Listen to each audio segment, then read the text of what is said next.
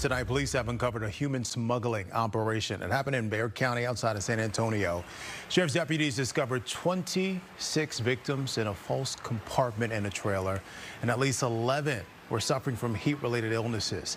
The sheriff says one of the women in the trailer paid the smugglers thousands of dollars. She paid $16,000 US to be smuggled to this point. So, I mean, if you just got one of these people paying 16 grand, there's 26 smuggling victims. This is a big money operation. At least 7 suspected smugglers have been arrested. The sheriff calls them parts of a, quote, bloodthirsty organization.